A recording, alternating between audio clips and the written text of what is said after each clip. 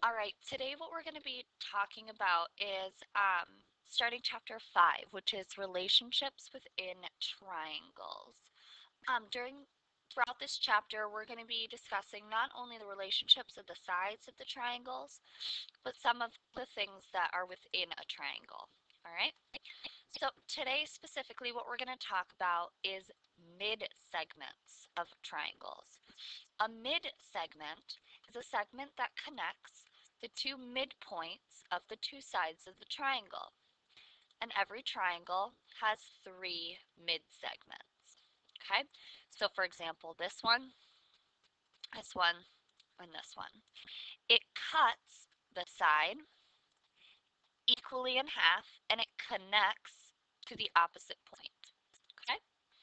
So for example, AF is congruent to FB because of the mid-segment FC. Okay? All right. So that brings us to our theorem for the day, which is the mid-segment theorem. And this theorem states the segment connecting the midpoints of two sides of a triangle is parallel to the third side and is half as long as that side. Confusing, I know. But here's a picture to help you out. So what happens is this mid-segment right here, DE, is parallel to this side of the triangle, BC. And what it does is it the length of DE up here is half of BC. Okay? So to figure out what DE is, we have to multiply, or we have to cut BC in half. Okay? All right. So with those two things with those two ideas in mind, we can actually use this to solve some problems. So it says example 1, ED is a mid-segment of the triangle. Find the values of x and y. Well, we should easily be able to figure out what x is because we know that mid-segments chop the side of the triangle equally in half. So if this is congruent to this, and this is 8, if EB is 8, then AE, which is x, should be 8. Okay?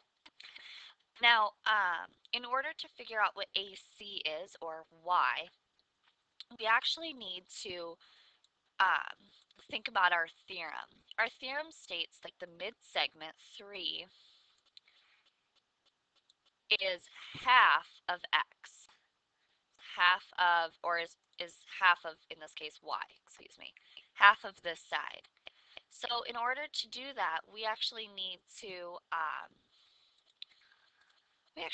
double the mid-segment. So times 2. So y is going to equal 6. Okay? All right, next example we have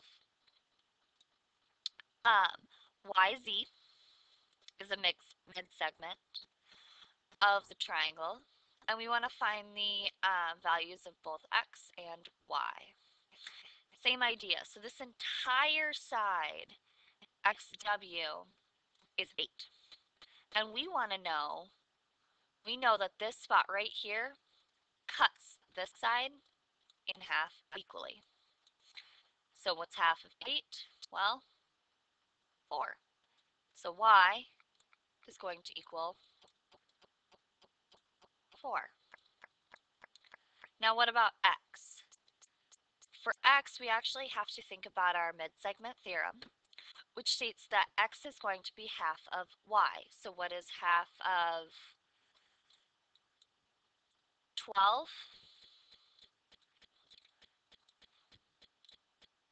6. So x is going to be 6. All right, now to get a little bit more complicated and involve some algebra into our geometry lesson, we have if DE equals 4x plus 5 and GJ equals 3x plus 25, what is DE?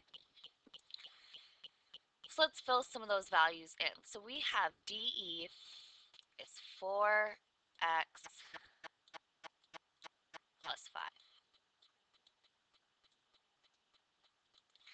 And we have GJ all the way down here is 3x plus 25. Well, if we want to find out what the value of this is, we just have to cut this in half. So we actually need to find out what x is first. So if we were to take 4x plus 5 and say, well, that's going to be equal to half of 3x plus 25, which is my side of my triangle.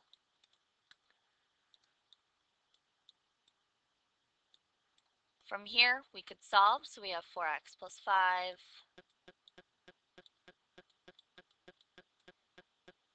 equals, well, we have to distribute that 1/2, so it'll become 3/2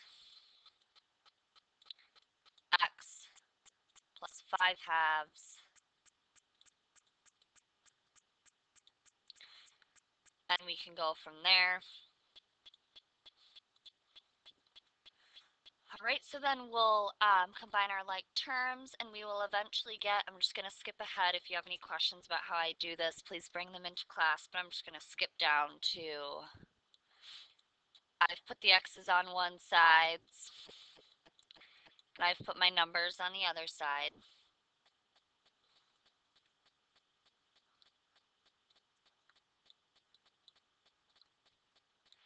And I'm going to find out after doing the, oops, sorry, copied that down wrong. I'm going to find that my x is going to equal -1/2. If I plug -1/2 back into this equation, in order to figure out what DE is, I'm going to have 4 times -1/2 plus 5, which is then going to turn out to be 3. All right, so some good old algebra to use in a geometry, into a geometry concept, and there you have it. So come in with any questions about mid-segments. They're fairly easy to understand. If you really are having a hard time understanding how to do this, or how this works, this is a great investigation. It's in your book. You can definitely try it at home. Just cut out some triangles and fold them and do all the directions here, and it'll show you exactly why the mid-segment theorem works. All right? Any questions? Bring them into class.